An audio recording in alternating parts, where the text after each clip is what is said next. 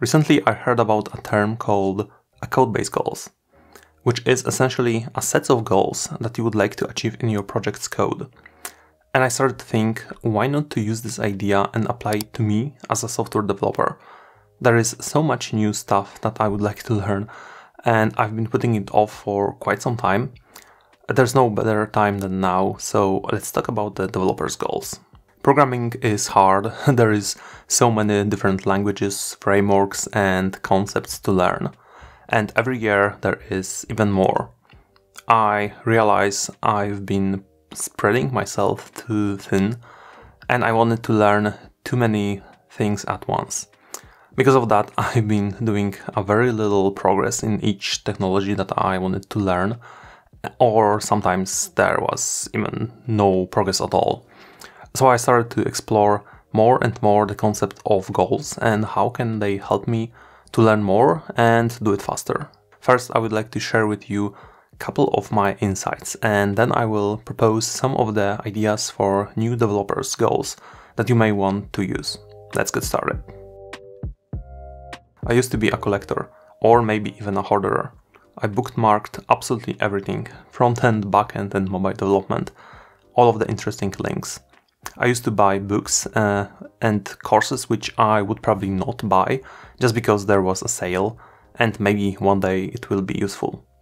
I had so much material to go through that every time I started with one book, I felt guilty that I don't read the other book. Maybe this other book is more important. I didn't have a clear path, I was completely lost in it.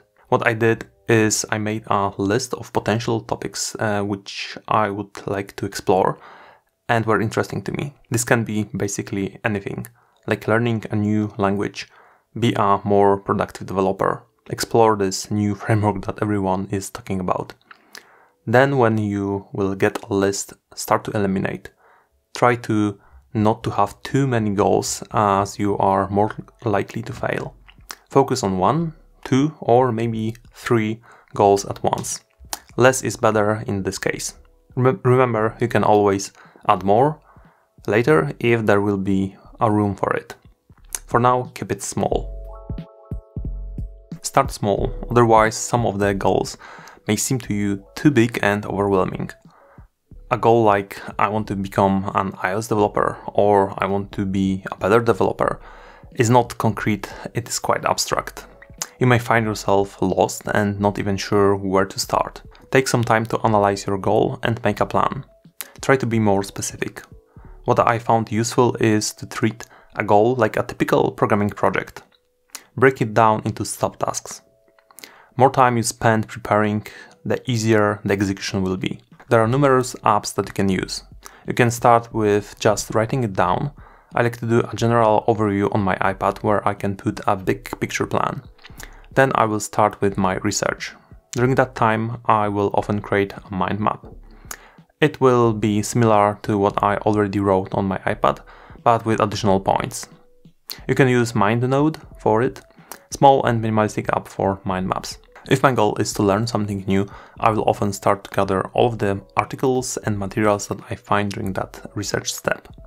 I used to bookmark them, but it's not that structured and you can't add any notes. Now I just create a new database in Notion and put everything there. Try to use it in a project or create a new project to use it. The best example here is when you are learning, let's say, the Swift UI.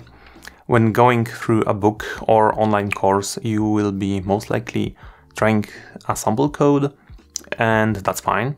But what is much more effective, or at least what works best for me, is when I will apply it to a concrete project. So after recreating steps from a book, I will also try to come up with a simple project and start using what I have just learned. Usually in a real-life project you will learn much more effective and faster. What you will learn will also remain longer when you will use it right away. This of course also works for other types of goals besides learning.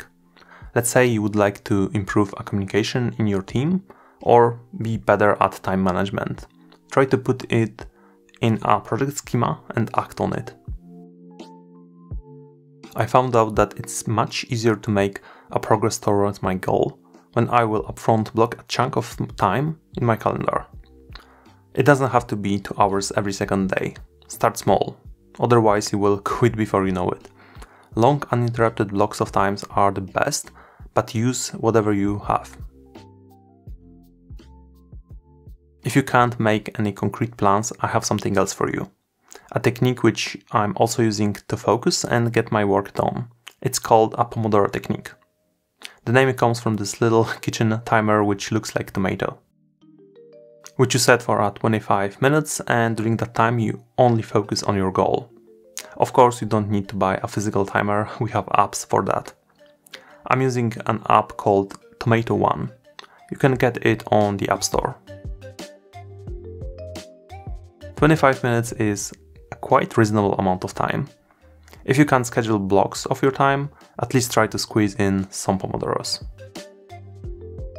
Share your goals progress, but only the progress, not the intention. I made this mistake so many times. I wanted to learn a new programming language. I bought an online course and immediately posted about it on social media. Then, a couple of days later, the initial excitement was long gone and I still didn't even start it. There is something about it. Feels good to share your plan, but it didn't help you to move forward. So keep your goals to yourself until you actually start executing them. And then only share your progress, not what's on your agenda. If your goal is to learn something new, there is no better way than learning in public. I heard about this first at one of the SWIC's presentation. The idea behind it is quite simple. When you will learn something new, instead of keeping it to yourself, you can share it and teach others. It can be any form like blog posts, tutorials, cheat sheets, YouTube videos. You can also speak at local meetup or even have a conference talk.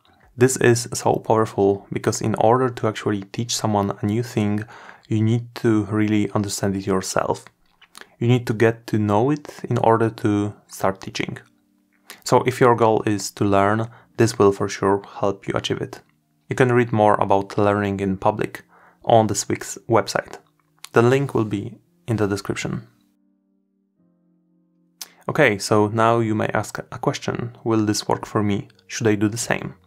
Don't just blindly trust a random person on the internet like this guy who tells you to do the same and you will be good.